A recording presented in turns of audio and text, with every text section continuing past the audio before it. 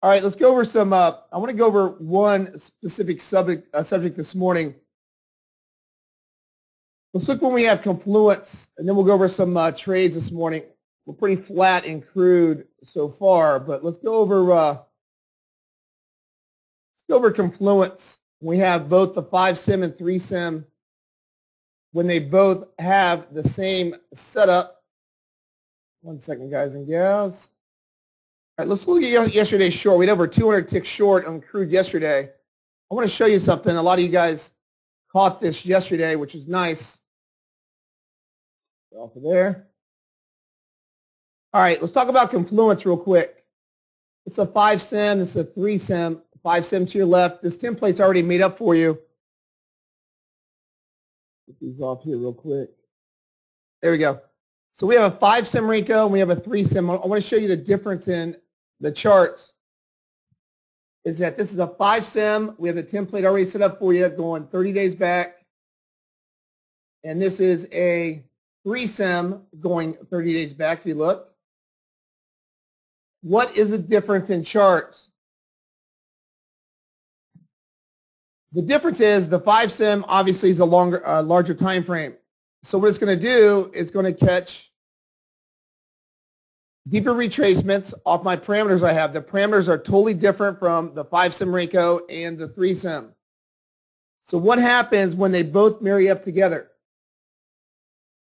What happens when you get this signal and this time frame matching up together? That's called confluence. And you're going to see this a lot. It happens weekly on a lot of different markets, and you want to be prepared for this because this can really, really get you a nice runner in the markets. And it doesn't matter what market you are trading. This is one of the top setups you're going to find in the markets. You can both see that my trend filter was down on my larger time frame. You look, my trend filter crossed down. Look at the angle. Look at the angle that we are running down. The market was in a hard downtrend right here. Look at the angle. We fired off right here on the 5-sim Rico. Consequently, at the same exact time, or the high, we crossed down on the 3-sim.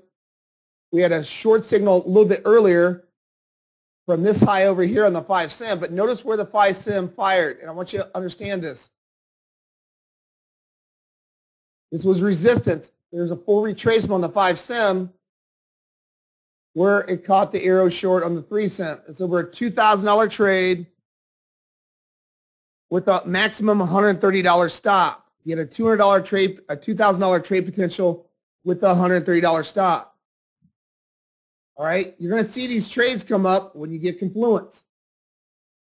So when you match the 5 and the 3 right here, when you match them both up, that is what's called confluence. A lot of you guys and gals caught that for a nice trade. Now,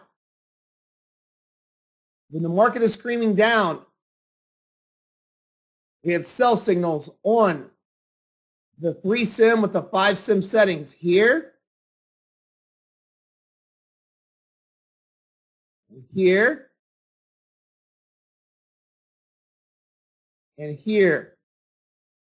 So you can use your shorter term settings that I do not show in the room. Whoever leases a program, use the 5-sim Rico, the 5-sim Rico settings with the 3-sim 30 days back. If you're screaming down, if you're angled down hard and the market's just way away from the trend filter. You can see the spread. Look at the spread. Look at the angle. We're way away. You get opportunities to get short here, here, and here on the way down. So you can see that all the time. But if you just want to trade the deeper retracements before the train gets in motion, look for the confluence. I want to make sure you guys understand that. A lot of you guys picked that up. And we're good to go. Let me roll over to gold real quick. We got a trade running right now on gold. Look at the spread on gold. We had a big vertical movement on gold this morning. Big vertical, deep retracement. This matched up with high value area at these lows. It's a high value area buy without arrows. It's a high value area buy without arrows. High value area mean market profile. Break retest with positive market delta. We had two buys here and here. Even if you don't have arrows, you can still trade off market profile by itself with positive market delta or negative market delta. That's order flow. If I look at gold, I'll bring it over.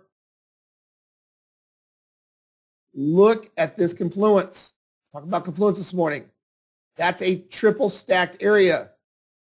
My most important is my volume profile, my thick red line, and my thin red line is my developing. They are over top each other.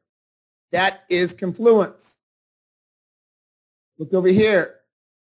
On my arrow trend filter, right on top of my MA. That's confluence. You get a 4 times stacked area right there to bring this market up. You're going to see this weekly on a lot of different markets where it'll stop right on my value areas and right on top of my trend filter on the arrows. Okay? So just really nice way to look at the markets.